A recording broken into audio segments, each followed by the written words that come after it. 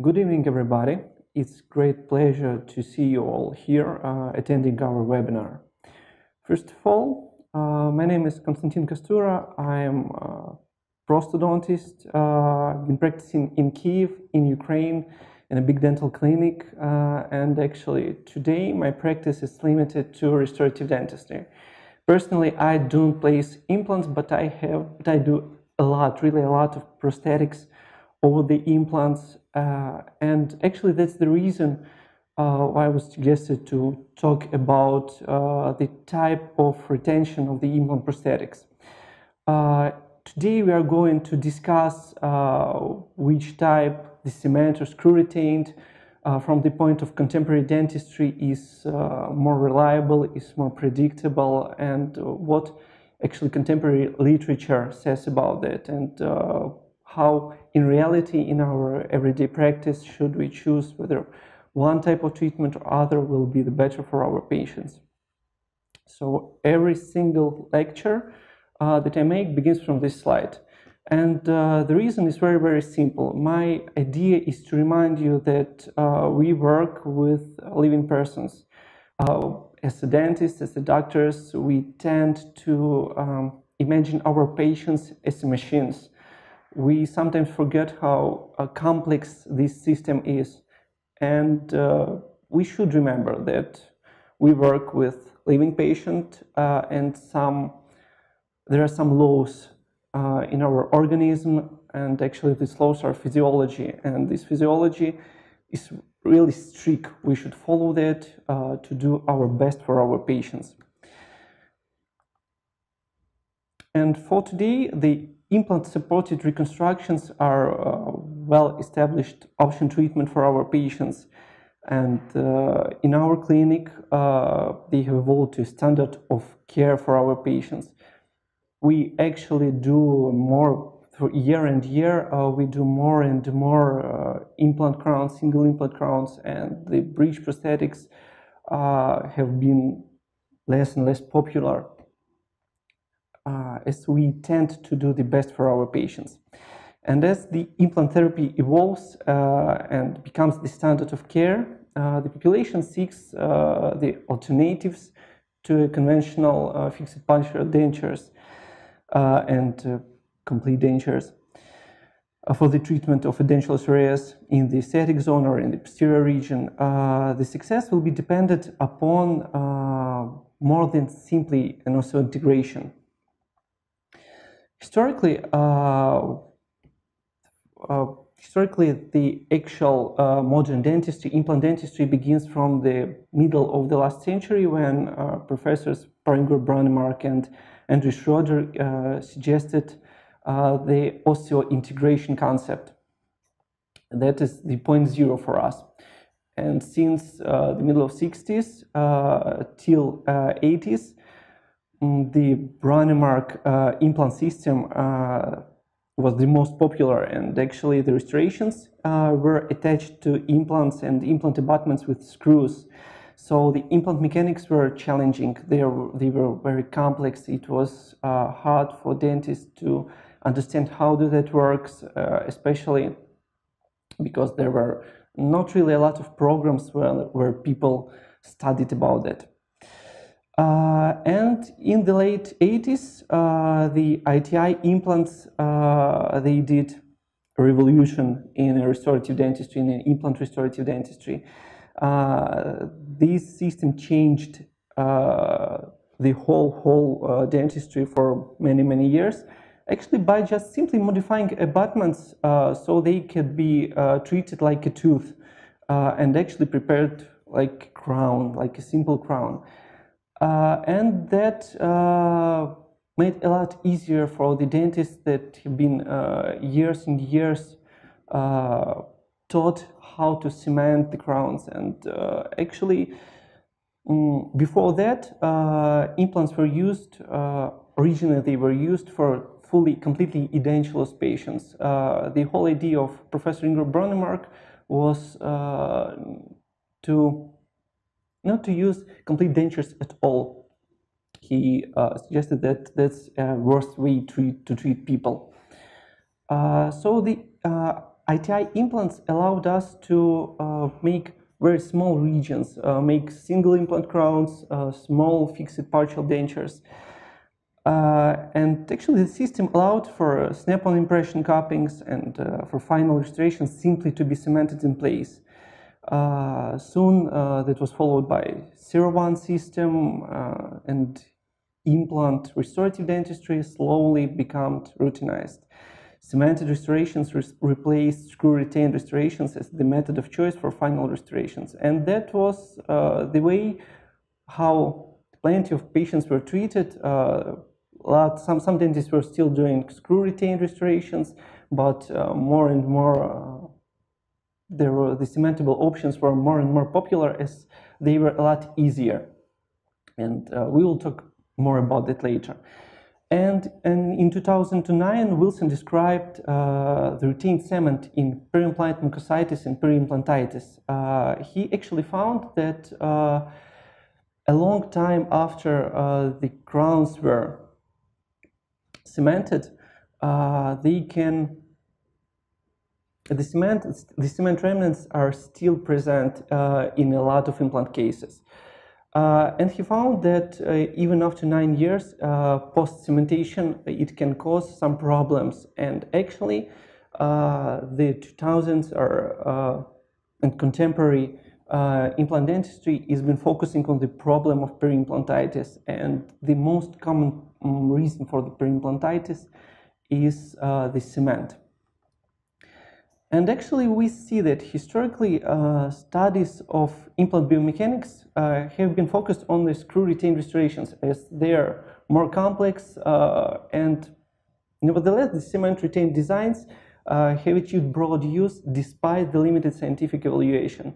So the reason why people started to use cement-retained designs were simply the simplification of procedure. Everybody tried to do the less constructive paths. And for today, Professor Daniel Boozer says, it's direct citation, since the days of the founding fathers, the choice between predominantly screw-retained or cement-retained prosthetic restoration has been a matter of debate. So as 20 years ago, so and today, there are a lot of discussion about whether screw-retained or cement-retained are the best, what to use, what do we have complications. And actually, contemporary literature is full of information about that. There are plenty of systematic reviews on whether it is good or it is bad. And actually, we see that they're pretty much the same. Independently, they were done 15 years ago or they are very fresh and from the last year. So first of all, are there really a difference between the screw-retained prosthesis and the cement-retained? Actually, that is the only one question that usually patients do not talk about. I've had only one patient that asked me to do only screw-retained restoration. The reason for that was she had a lot of implants with external hexagon done years before, and she had terrible headache about the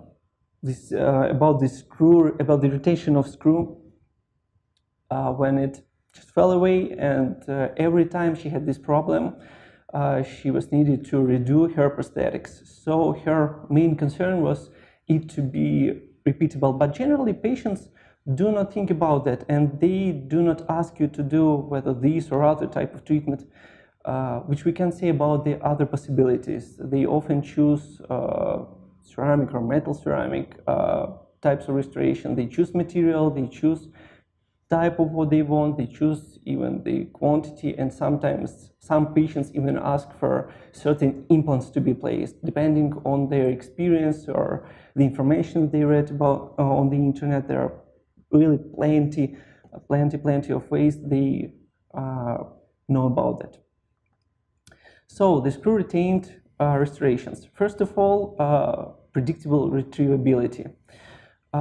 It's very easy in case of some problems, some events undergoing, to unscrew the crown, check everything, and screw it back. Actually, it's one of the main reasons why 100% of temporary restorations in our dental practice are screw retained. And to say truly, it's much easier. We feel less headache when we perform screw retained reconstructions. And I will show you actually later why. Second part is that it requires a minimal amount of interocclusal space, as minimal as 4 millimeters. We have a lot of patients patients with wrong dentition. The reason, I guess, is the whole stress which they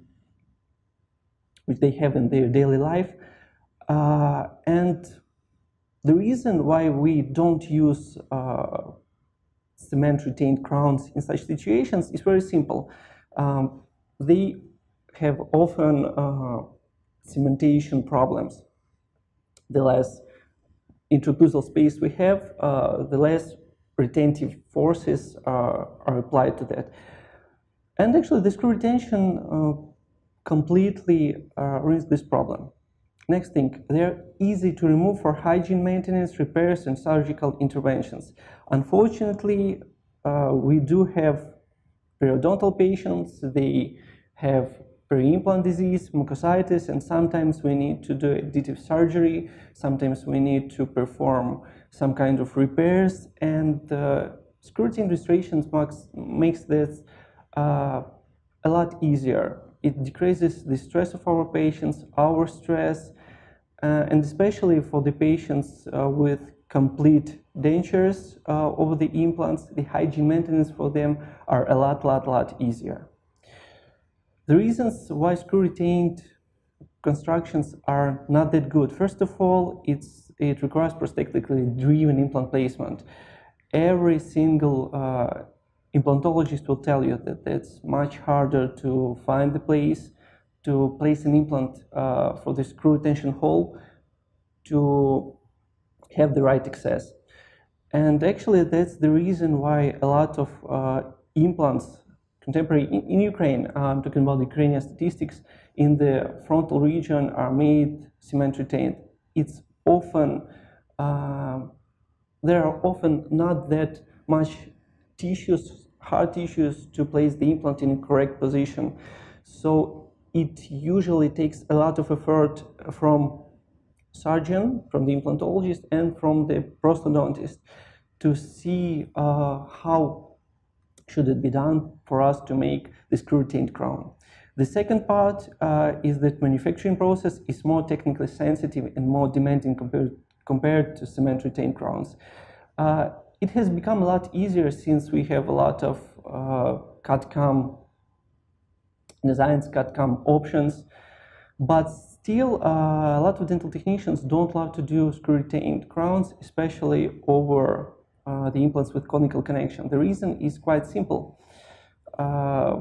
With conical connection, when we screw the implant harder, the level of the occlusal plane goes down. So sometimes we've met that problems 10, 15 years ago when we started to use the conical connection in our dental practice. We've noticed that some crowns were positioned infraocclusally. They do not reach the antagonists. And actually, it's a lot easier to check up, it's a lot easier to do, and it's also detailed more understandable for us how to make cement retained crowns. What about cement retained? They are not as technically demanding as the screw retained. We've been taught that in dental schools and universities how to cement crown, how to prepare abutments, what to do, what kind of cement to use, how to check up the fit. They're also very easily to make a passive fit restorations, especially when we are doing fixed partial dentures on implants. We know for today that that's hard to perform with conical connection. Once again, that's a big question for our implantologists, how to place implants parallel to make the passivity of fit. And actually with cement retained crowns, it's not a problem at all. We just choose the standard abutments, what do we need, or we make the individual abutments and we simply cement crowns on them. It's a lot easier. Second part, they are less cost intensive to procedure. to produce. Actually, that was right in 2000, 2005. For today, for example, in Ukraine, it costs almost the same for us to do the screw retained or the cement retained things, to cut-count designs, thanks to intraoral, extraoral scanners. Everything becomes much easier day by day. The third thing I want to show you is actually the possibility of implant position discrepancies compensation. Often implants are placed where the bone is. That was called the implantology, the surgically driven implantology, when surgeon just places the implant where he is able to. And often in such situations, the screw accessing hole is on the vestibular or on the palatal side, where on the posterior teeth, for example, where it shouldn't be due to the aesthetic reasons. So in such cases, we have only one option to make cement retained crown. The fifth point is proved aesthetics. It's discussable. Actually, Wittenben says that, but it's discussable. It's a lot easier to make a single anterior crown with cementable on an implant, just due to the reason we can a few times try in it, we can check the color, we can change it if we want, and in the way if we glued to the titanium base, it's a lot harder.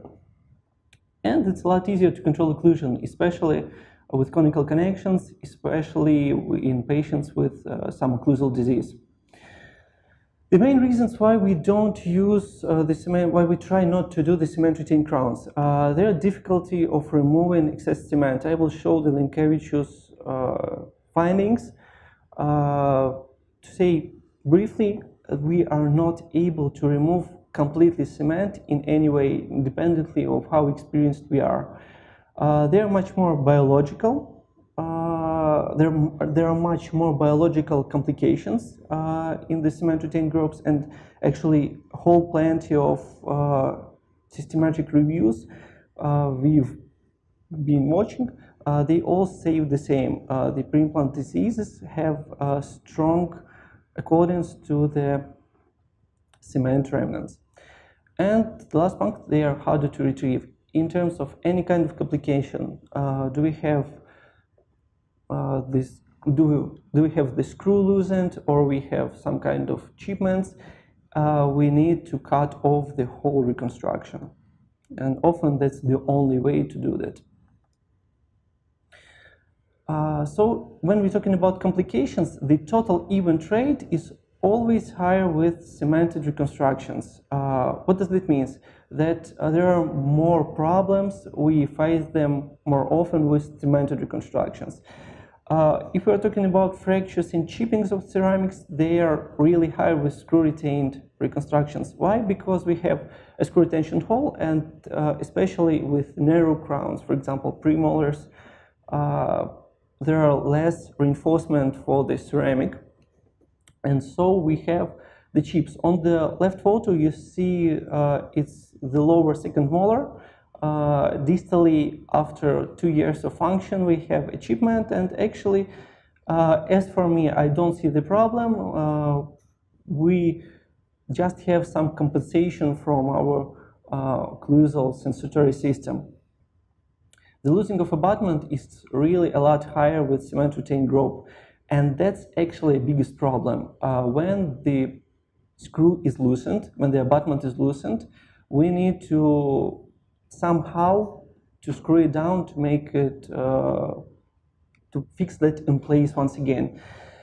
And as you see on the right photo, often we need just to cut the crown as far as there are no other options. We do not have direct access to the implant, and often that ends up in changing the whole restoration.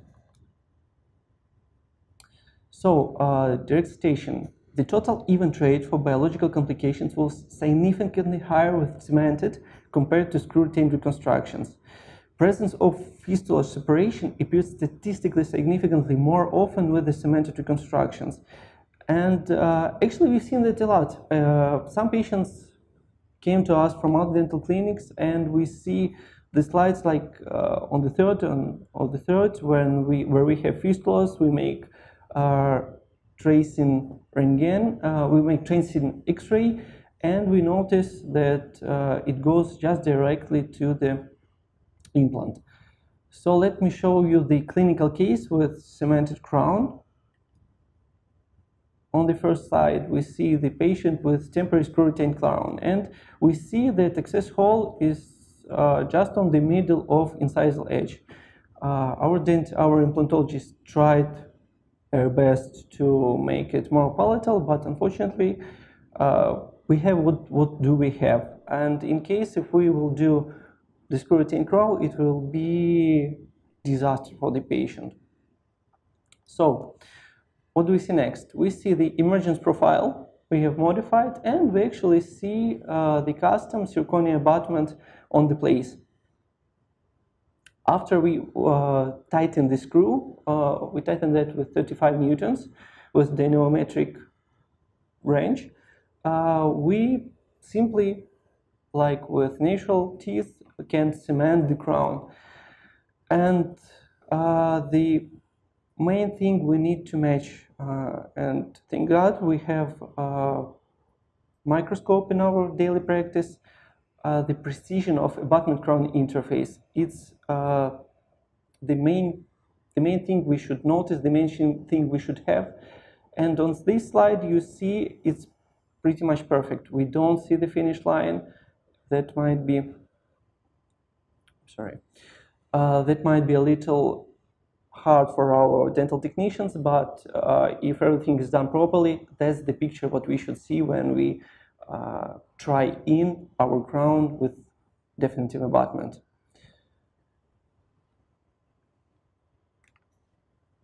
So on the next slide, we see the final crown cemented, and I was a little bit disappointed because we chose the wrong chroma.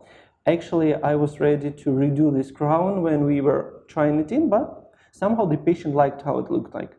I don't know why, but she was pretty happy with this hyperchromatic layer on the cervical part.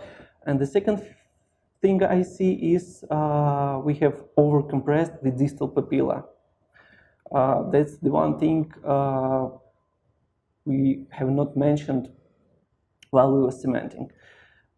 And I've seen this patient 2 years after. What do we see on this picture? We see the swelling gingiva. Actually, the main thing we do correctly, as you see on this slide, we placed the margin, the shoulder, equigingivally. So that was really easier to remove cement. I will also show you at the end few techniques how to make it more predictable, and we use them. So I was not afraid that we will see cement, especially because this is frontal central incisor, and that was really easily to clean that everything out, especially because we have the equigingival margin.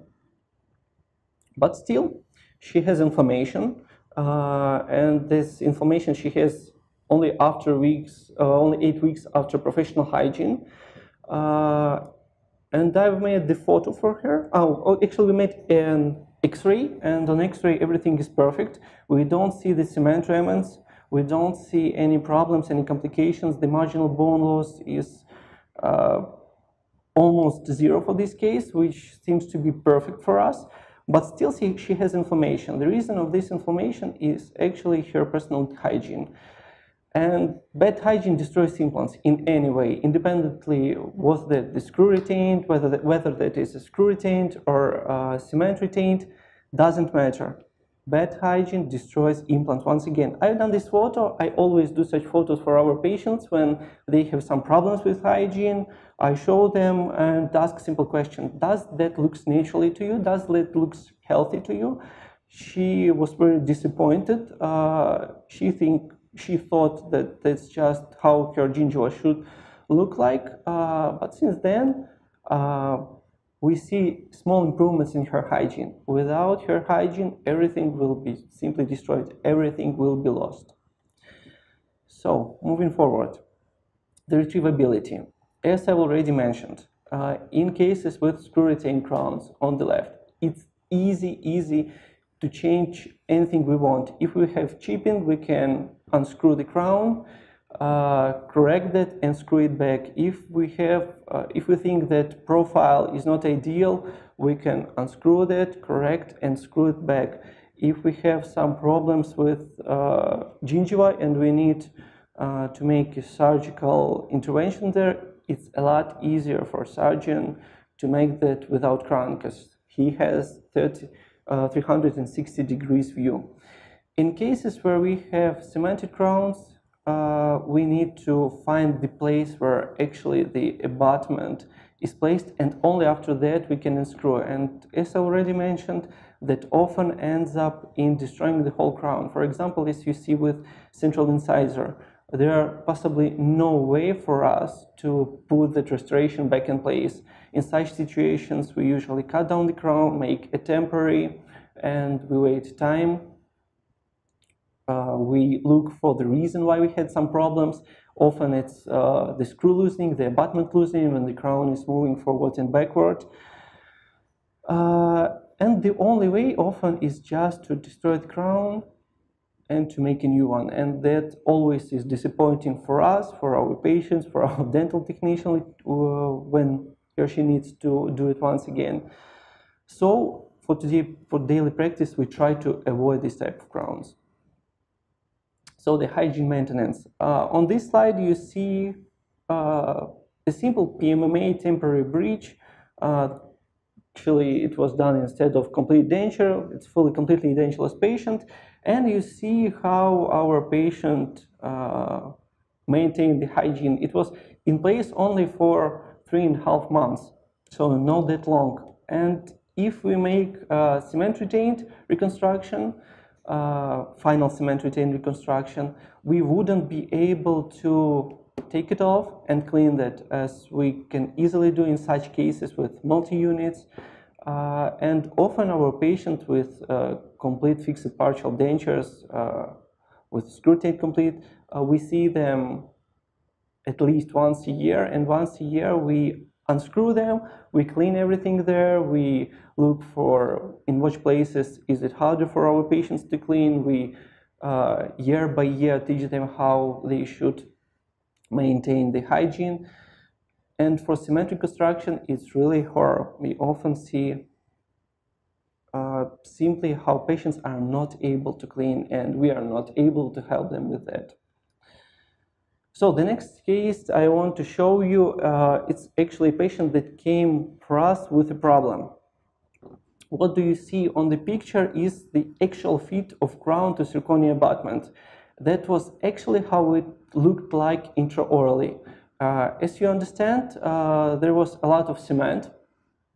It was everywhere. It was beneath the crown, it was beneath the abutment, it was all around in the soft tissues, everything was inflamed, and the main concern of the patient was the pain that she felt and the presence of fistula. And on this slide, actually you see the presence of fistula. What did we did? We tried to take off the crown. Fortunately, we could do that with aid of some of our instruments, and actually we unscrewed the abutment. The surgeon did a surgical intervention. He cleaned the cement remnants, and after that he simply filled it with healing abutment. After the healing abutment, we made a new temporary crown, and as you see, right after debridement and screw-retained temp crown on the implant, the fistula has been closed. So the only concern, the only issue with this implant, the only issue why we had a huge inflammation, a huge discomfort for the patient, and the only reason this patient left his restorative dentist was the inability of doctor to clean out the cement with the finish line 1.5 millimeter below the gingival level. And we will see in the on the researches why is it hard to do. So let's move on. The platform switching. Actually, the platform switching has been advocated as a method to reduce marginal bone loss by redirecting the effect of the implant connection biofilm more vertically than horizontally. So the biological width was formatted not vertically but horizontally. So we've seen a lot of researches, for example, Lazaro, where platform switching changed a lot. It was actually a paradigm shift 10 years ago, and for today, almost every type of conical implant has the platform switching options. A concern of platform switching is the creation of additional horizontal undercut, which further complicates the cement removal. And we see on this slide, the courtesy of John Perry, we see how hard it is to remove cement from beneath this position of a crown. And the great book, The Cementation in Dental Implantology, actually shows that we often do not have the right access to remove the cement from this undercut.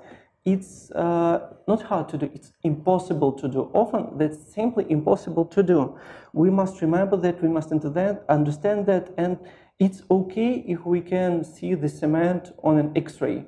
But sometimes we use the cements that are not enough radiopaque, and sometimes the cement remnants are on the buccal, lingual, or palatal sides where we just simply cannot see them on an X-rays.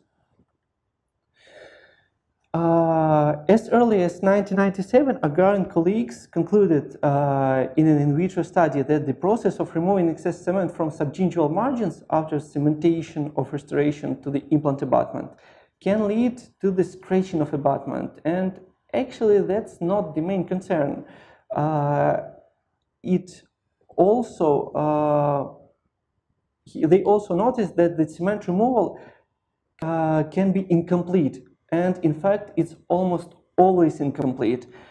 Another investigation showed that the deeper the margin, the greater the amount of undetected cement, with the greatest amount of cement found in the groups where the margins were placed 2 and 3 millimeters submucosally. That was often done because some stock abutments, some systems don't have stock abutments with different gingival level. And as far as you know, for example, the Bio3 or Orthodent, they have stock abutments with different shoulder levels, which makes a lot easier to choose the correct abutment independently of how deep the implant is placed and how much of the soft tissues are there. And that's really important. So the recent investigation found that about 81% of the implants restored with cement-retained single crowns with clinically and radiological signs of periimplantitis had extracoronal residual cement presented. Therefore, this study concluded that residual cement might act as one of the predisposing factors for the periimplantitis development. Implants with cement remnants in patients with history of periodontitis may be even more likely to develop compared with implants in patients without the history of some periodontal disease. So, as you know, without me, the periodontitis, chronic periodontitis is a factor of risk in current implantology, and that's topic number 1 in today's conferences. So, in a study reporting on the clinical and radiographic reexamination after 9 years of almost 600 patients who had all received implant therapy, higher odds ratios, higher problems were developing of periodontitis were identified for implants installed with crown restoration margins positioned more than less than 1.5 millimeter from the crestal bone at the baseline and more than 2 millimeters deeper than mucosal level. And actually we know that success rate of these prosthetics does not seem to be affected by the type of retention. That's the next thing we should also mention. The research of 2017, in this research, the authors tried to see whether how hard is it to remove the cement, dependingly on how our abutment looks like. What did they did? They made models with a rigid gingiva mask. They made an abutments with convex and concave profiles, and actually they asked the experienced clinicians to cement crown and the clean remnants. After that was performed, they took away the gingiva mask, and they were examining. What have they noticed? They have noticed that a lot more cement were left in the group with concave abutments. And in that cases, two things that we need to consider. First, there were no real patients, which actually don't like when we try to scratch off the cement from beneath the abutments. So the professionals, so the doctors did that as long as they needed to. And the second thing, the gingival mask is a lot more rigid than usually mucosa is. So I bet that in clinical situations, in our everyday practice, the results will be even more dramatic. So residual subgingival cement seems to be strongly associated with peri-implant mucositis, which is a risk factor for increased probing depth, crystal bone loss, and peri-implantitis. Zinc oxide eugenol cements should be preferred to resin cements, especially in the patients with a history of periodontitis. Actually, we will talk a little more about cements a bit after. Now we need to understand the mechanics of the screw retention, how that works. First of all, screws tighten up from 50 to 75% of yield strength. That's the way how performing the clamping force. The torque applied, tensile force also applied to the clamping force. And also the accurate fit of our components, of our stock abutments, for example, of our CAD/CAM abutments, they do not stress the screw. And actually, if you want to know more about how that looks like, there are plenty of literature. For example, the picture I've posted on the left is very completely described in the article by Gebel and Gajar, the cement retained versus screw retained implant restorations achieving optimal occlusal and aesthetic in implant dentistry.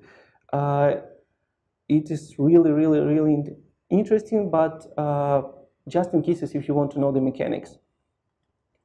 Next thing, the abutment requirements. They are very simple, pretty much the same as they were described in Schillenberg's prosthodontics. First of all, the taper. Machined abutments always have exact 6 degrees taper. The more taper we have, the less retention we have. If we have a taper less than 6 degrees, for example 4 or 5 degrees, we will have some cementation problems because the cement won't flow. The surface area, increasing in the surface area increases the retention. The longer the abutment is, the better the cement works. The same as in regular prosthodontic cases. The surface finish line, the surface finish. Raw axial walls provide increased machined mechanical retention. Once again, the more retention when we, for example, sandblast our abutments. And that is, once again, is pretty much the same as with natural teeth. That's actually the reason why cementable reconstruction became more popular in 1980s. So the cement selecting, what I want to show you first of all is the study. The prosthodontic residency directors were in 2008 were just asked what cement usually they use for conventional fixed restorations and for the implant restorations. And what do we see? That usually the resin modified glass ionomer was used, sometimes even polycarboxylate. And here I want to stop because the polycarboxylate is the worst way, as we know today, it is the worst way to cement the implants. Why? Because the polycarboxylate cement has a lot of fluor in it as a part of it. And unfortunately, with today's titanium surface, it can interact and cause corrosion. If we don't want corrosion, we shouldn't use the polycarboxylate cement. And as you see, the thing was pretty much the same in 2013. And about the zinc oxide eugenol, why is it better? First of all, it's semi-soluble. Even if the cement will run away, and even if it will be in the soft tissues, there is some possibility that it will simply disappear from our soft tissues. The second thing, it doesn't cause the inflammation. And the main event why resin, for example, resin modified glass ionomer is not that good for cementing the grounds is the ability of microbes to grow on the glass ionomers. There was a study in the literature when they simply made discs with set up cement, and they made the cultures over that. What did they notice? They noticed that there were actually no cultures, there were no microbes on zinc oxide eugenol cements. So they are antimicrobial. We all know that. And as we see through the literature reviews, plenty literature reviews, the implants with cemented reconstructions, cemented on zinc oxide eugenol, are usually less spended to periimplantitis. So we see the periimplantitis not that often in cases where we use zinc oxide eugenol cement. So in our daily practice, soy is one of the methods of choose for implant restoration, for cemented implant restorations. In this case, I want to show you how Bio3 BioLine abutments can be used. Actually, the whole idea of BioLine is the natural emergence profile, and they are every part of BioLine. It is abutment, it is healing abutment, and the conventional abutment. They have the same emergence profile from the very beginning to the end. And the next important thing is that the gingival margin level is scalloped. It is scalloped on the way it is usually presented intraorally. So it's a lot easier to remove cement in such cases. And actually, we've done a cemented metal ceramic crown on the BioLine abutment. It was really straightforward case, and certainly it's a lot easier to do than with conventional stock abutments, which are usually hard to create this scalloped gingival level from all sides. BioLine is a lot easier in these cases. So what type of abutment modifications can we do to improve our retention, to improve our prognosis? First of all, air abrasion. As I've already mentioned, it increases the surface energy. The second part are the grooves on abutment. As you see, we've done on this premolar.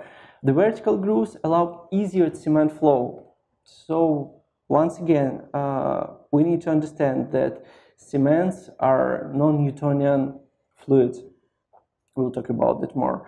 And grooves make that a lot easier for cement to flow away and not to contract, not to make stresses on our occlusal part of our crown. The third thing, closing or leaving abutment screw hole open. Actually, that reduces the amount of cement excess. If we leave it a little more open, it makes a little bit easier for us to cement the crown down. The internal venting. Sometimes we do small holes in the crown for the reason to change the flow of cement. It might be beneficial in cases if we will have bubble traps in the cement. Abutment finish line. Actually, that's the study of Linkevičius, by Thomas Linkevičius. We have the link on it before. What did they done? They done plenty of abutments, and they asked the doctors to cement the cements, to cement the crowns over them, to clean the remnants with gingival masks, and They just were looking through how that looks like. Their conclusions were the deeper the margin, the harder to clean. If we have more than 1.5 or 2 millimeters below gingiva, it's almost impossible to clean the whole cement. The second thing, the knife edge finish line is the most unpredictable, and it's some controversial in today's literature. On the other hand, we have Bio3, where even on implant abutments we perform knife edge preparation, and we can cement crown, and by modifying the crown we can modify the gingiva. I wouldn't recommend to use that unless you're pretty unless you are 100% sure that you can clean all the cement. Especially I will not recommend it to do if you have the marginal level below 1.5 millimeter below the gingiva. And the third part, shoulder should follow the gingiva line. If we have the shoulder on the wall level, we will have problems on the interproximal area. Why? Because the interproximal papillas, they usually cover some parts of cement, and we don't have direct access. We often don't have the direct access, and that's often is an issue for future periodontitis, periimplantitis. I'm sorry. How to minimize the cement remnants? There are three. Davi describes three possible ways that are being used in all over the world how to cement the crowns. One group of the dentists usually fill completely the crown, as they do with natural abutments with teeth, and after that they cement the crown. The second group uses brush to applicate, and in such cases we see the brush strokes. And the third group of dentists usually perform only rim application. They push the cement only on the shoulder level and hope that that will cover all the crown. To say truly, we've done a lot like group 3 until we've noticed the Windavi research. They looked a lot, they made a lot of models, they were just noticing how the cement flows. And actually they've noticed that most predictable is the brush application, because in the first group there is 99% reason we won't push the crown to the end. It will, just due to the plenty of cement in the occlusal region, the crown will not be completely seated, unfortunately. In the third group, fortunately, there are 90% that we won't have any micron of the cement in the occlusal region, which is actually not good, because it can cause decementation of the crown. And the second group are actually more predictable from these three groups.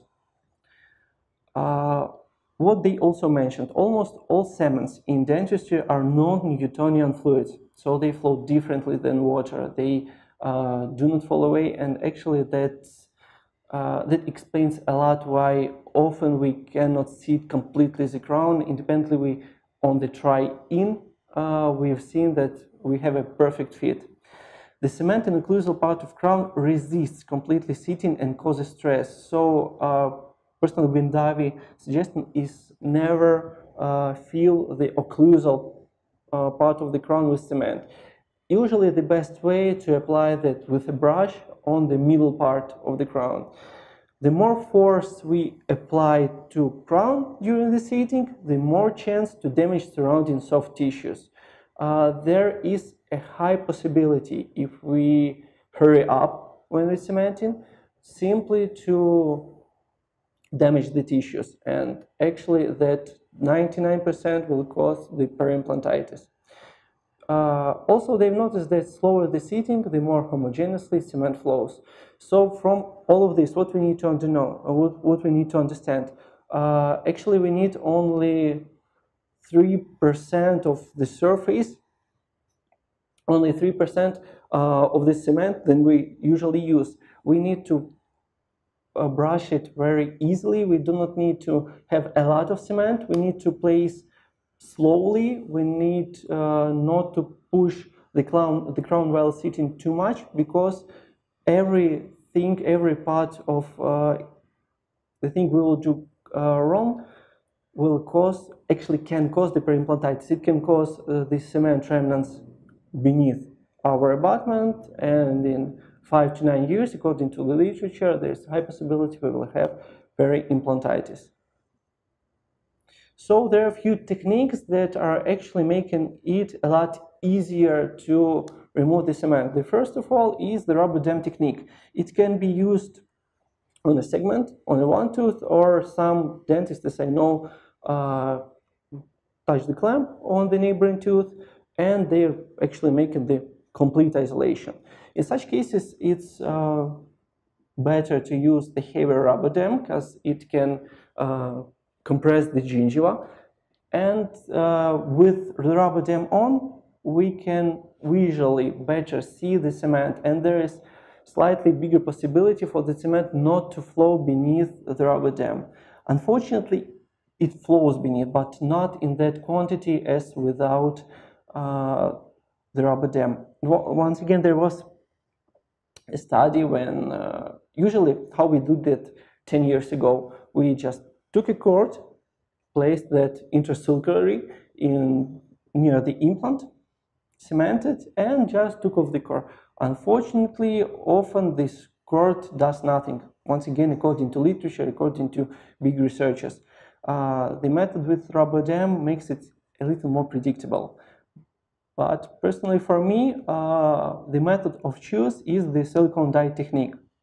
What do we do? First of all, we take the crown before cementing, and we make some kind of spacer. Like dental technicians, they place the spacer over the die. We just use PTFE, Teflon. We insert that inside the crown, adapt that, and actually it works as a small spacer for us. It usually gives us nearly 50 microns of space for cement to flow. For contemporary cements, we need at least 25 microns for cement to be homogeneously all around the preparation. So after that, we use kind of bite registration material that fast sets. In these cases, that was blue mousse. Usually we use futar for that. That's the main idea is to use very rigid material. And we have kind of cupping of our abutment. After that, we place abutment intraorally. We completely screw it, and we can. And we first with cement. We fill the crown with cement. After that, we cement our crown on a silicone die, so all the cement remnants flow away. And after that, only after that, we seat the crown on an abutment. In such cases, we usually have nearly 0 cement remnants all around the crown. So for today, it's the most predictable way, and I know plenty of dentists using that day by day. It was practice changing for me, and I'm happy I have an ability to share that with you. So take home message. First of all, the proper treatment planning is mandatory. As already mentioned, the implant positioning should be prosthetically driven. In such cases, we can make screw-in crowns and make our lives and lives of our patient less stressful. The second part, the success rate of these prosthetics does not seem to be affected by the type of restoration. The main problem the main problem with contemporary implants is the periimplantitis. The main cause of periimplantitis, unfortunately, is cement, but not the type of prosthetics, whether it is single crown or fixed partial denture or veneer on an individual abutment. That doesn't matter. The third, both retention types have their advantages and disadvantages.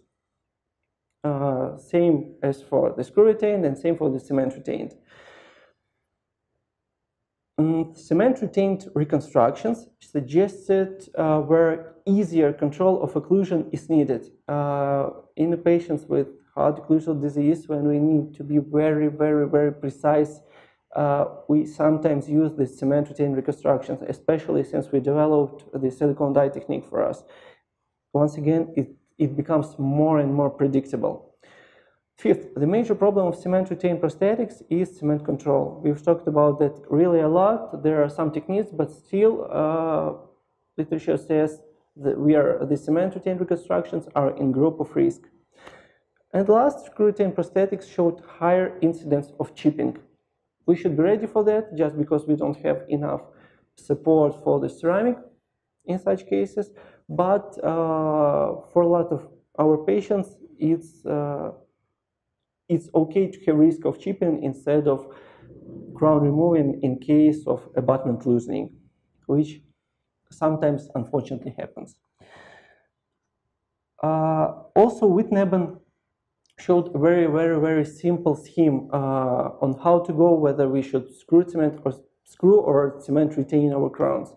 First of all, we need to choose, is this teeth anterior or posterior?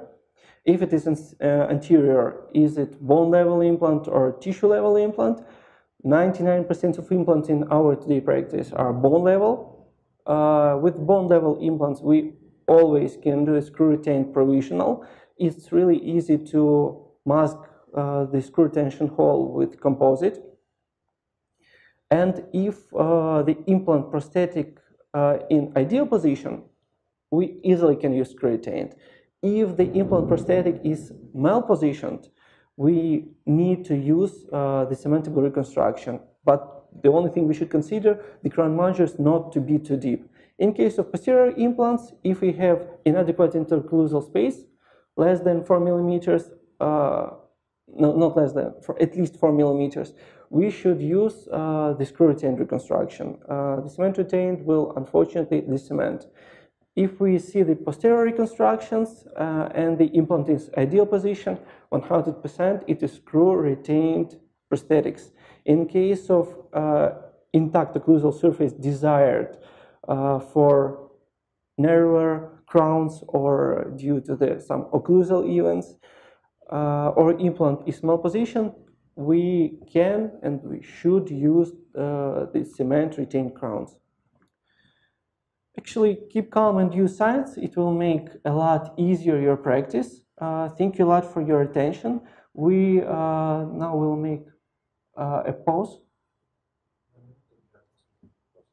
Okay, we will make a little pause for 1 minute to check out questions, and we will be back in a minute. So we are back, and let's talk about the questions you left. First question about how the conical connection affecting the occlusion. Not the conical connection by itself, but the thing that we dental technicians never, when they're manufacturing the crowns, they are never screwing it with the torque that we need on the final restoration due to the screw can be damaged while this will be repeated a few times. So they do crowns in some kind of, my dental technicians, I ask them to make them a little hyperocclusionally, so make them a little bit in supraocclusion. So when we push the torque range to 35 newtons, and with conical connection, we don't have that stop point like with external connection, for example, or hexagon connection. And when we are screwing the implant down, the crown actually goes lower and lower and lower and lower. And sometimes we've met with this problem, is 10 years ago last time, when we screwed the crown down and we've noticed that the crown is actually not in the occlusion. And we were disappointed because we had the glued in the T-base crown. We just needed to redo that. Next question. Yes, I was saying that more tightening of screw actually may affect occlusion. It will cause not the occlusion. It will affect the occlusal plane of our prosthesis. The next question is about the zinc oxide. Is about the cements. Is it strong enough to last for a long time? As the abutments that we use are very retentive, they have 6 degrees, they have almost parallel walls, they are long enough, and we can modify them. Usually, zinc oxide eugenol is enough. In any way, I would rather have the crown decemented, my crown or crown of my patient decemented, instead of seeing the periimplantitis, instead of seeing some microbes on the cement. According to literature, it's recommended to use zinc oxide eugenol over resin modified glass ionomer, just due to the reason, just due to the purpose not to have more microbes in on our transmucosal profile. And actually, according to those researchers, the zinc oxide eugenol, whether it is extempore or it is being manufactured, they all work good enough. Can you repeat about the abutment modifications? Yes, I have opened the slide with the implant modification, and actually there are 4 points that I mentioned. First of all, air abrasion. It increases the surface energy. Then groove on the abutment. It actually allows easier cement flow. The closing or leaving the screw hole open depending on how big the taper is. For example, sometimes we are doing cement retained fixed partial dentures on implants, and the placement of implant tells us to do a little bigger taper. In such cases, I fill the screw hole to the maximal level for the cement to cover more and more my abutment. In case of single crowns, almost never I leave the hole completely closed. It's a little bit open just to compensate the forces when I am sitting the crown down. And actually the internal venting, it's once again when we have single crowns and where taper of abutment is high and we think that our cement might completely flow out. Sometimes the internal venting helps, but usually we don't do them. It's enough to leave the screw hole a little bit, not completely, but a little bit opened. Next question, the rubber dam technique. The best and easy? For me, not, because I've noticed, I've seen that some cement still, personally, I've done few screw cemented crowns just to check myself how easily can I remove the cement. And I've noticed that using the rubber dam, even very heavy Nicton rubber dam, unfortunately the cement flows beneath the rubber dam. And that was very pity, but since we usually use the silicone dye technique, it's become a lot easier for us.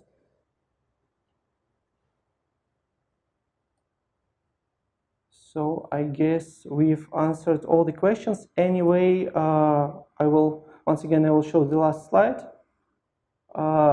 Here are my contact email, my Facebook account, anytime, any day. If you have any questions on this topic or any other, if I can help you, I would be happy to answer you.